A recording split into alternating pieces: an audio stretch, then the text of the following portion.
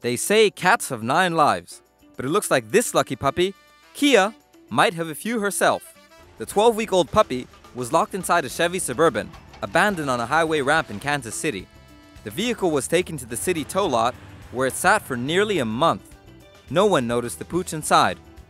During that time, Kia ate trash left in the car, including leftovers from McDonald's and maybe even some cigars.